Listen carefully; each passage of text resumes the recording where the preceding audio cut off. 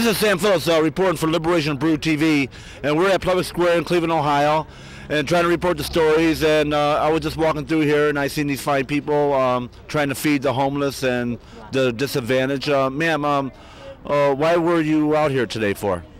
Oh, my husband and I, for 20 years now, have been called downtown to the ministry for the homeless and the broken people as God led us to come forth. And we're just here to help people, to give them coats and food to eat, and to hear mainly the Word of God that Jesus is Lord of their life, and it changes them. And we've seen many people change. Heroin addicts set free, crack addicts set free, alcoholics set free. God is moving down here powerfully and changing lives.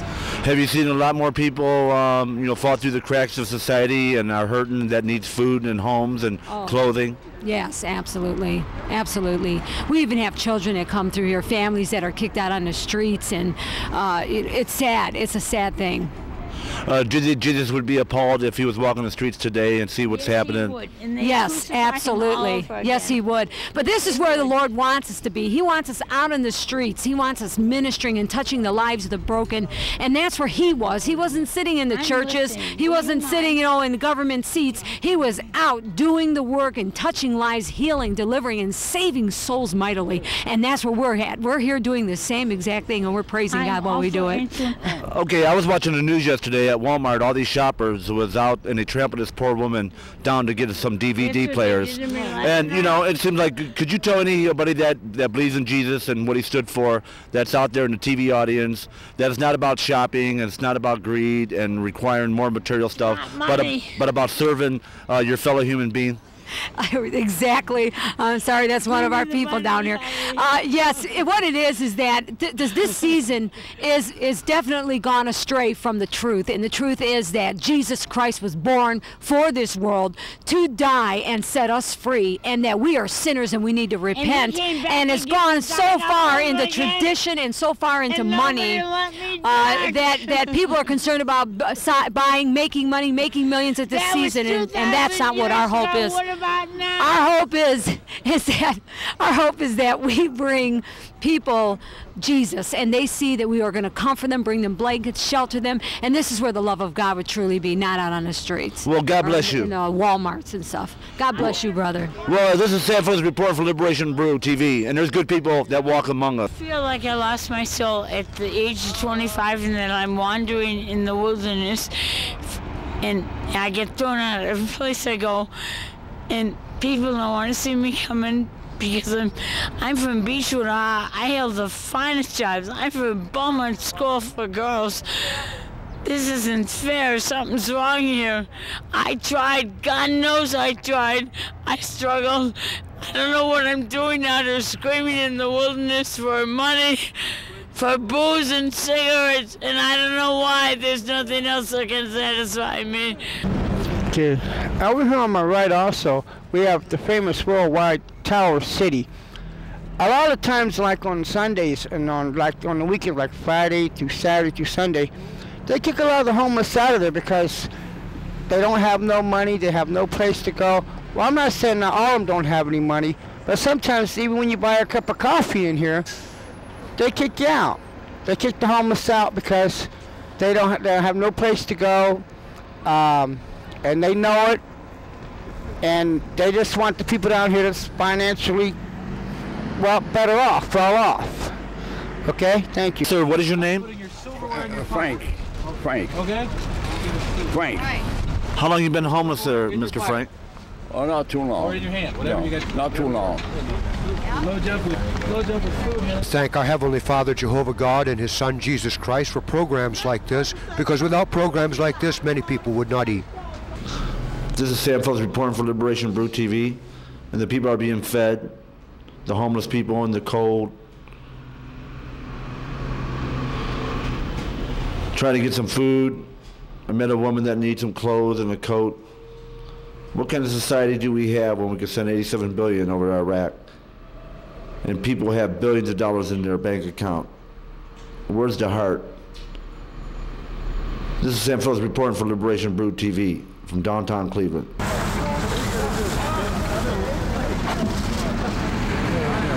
Not much. How you doing today? Okay, my name is Bob Hoffer. We have a ministry here that we love coming down here. Our man that's in charge for 18 years is out hunting deer so we could have meat for the winter for soup and that for our people down here. We feed them, we clothe them, and we give them the gospel, the good news. So we believe a whole gospel for a whole man, and that's our ministry here. Okay? God bless you. I want to talk now. I just got a 20. I'm on top of the world. When you start with the clothes, see this lady over here, the blue coat? Oh, the addition of the soup. It's cold out here. There's this poor woman that don't even have a coat. And these fine people are going to get her some clothes after they finish dishing up the soup. Say that they always try and nourish the people and be so sweet to them. Every time I call, they're really gentle, and thank them for being here. And so I hope that we all try and have this, giving for others. And so I try and have something for people. Oh, geez, that's so sweet. I hope you'll send for, because I don't eat that much high fat. Is that low fat cheese? And plus, I don't eat the white bread. Thank you. Yeah, I'll eat some of the cheese. And there's a lot of people hungry and cold. And what kind of society do we live in to let its citizens live out in this freezing cold? I'm Paul. This is the only church that I have. Evangelist Antoinette kind of God used her to draft me into helping out with praying for people, helping out with the homeless, being down here, just showing my face. I don't have a regular church right now because of scheduling. I've got a house or a home, but if things go the way I think they will, I'm going to lose that because I can't pay the property taxes or any of the bills. A man's got to eat. And I work, but with what I make and my brothers make, we still can't pay the bills because we got to eat, and this is a way that we can eat. God's help, we're able to eat. Thank God we're living. We still have a shelter, but I know that can be taken away from us if someone decides to pull some muscle or whatever in regards to getting a $4,000 gas bill not paid off, which is a screw up on the gas company's part, and can't even pay the property taxes. The house is going to be taken from us by the county if we can't get money for that. Other bills too.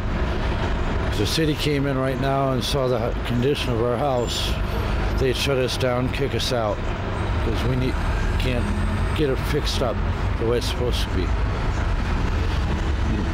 Other people need to come down and help us out too. Thank you. This is Sam Phillips reporting for Liberation Brew, downtown Cleveland, and I'm doing a story about hunger in America. Sir, why are you here for? What I'm here for is because I'm looking for a job. I've been looking for a job for the last year and a half. I only could find part-time jobs, and they don't last very long. I'm trying to find a full-time job. I'm a machinist. I got my machinist certificate, and I'm also a die maker, welder, also a TV repairer.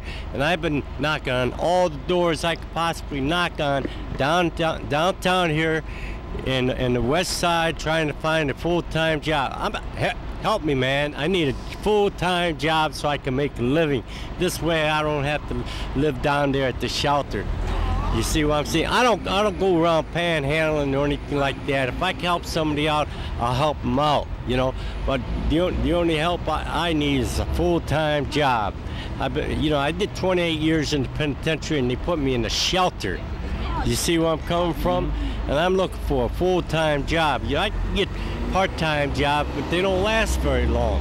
If anybody out there can find me a full-time job, I'm a hard worker, I'm persistent, I'm willing to work. I don't care what type of work. I've done roofing, I'm a welder, I'm a machinist, I'll paint the terminal tower if you want, Your name, in case anybody that sees this might want to get a hold of you? Yeah, John Noel Alleman.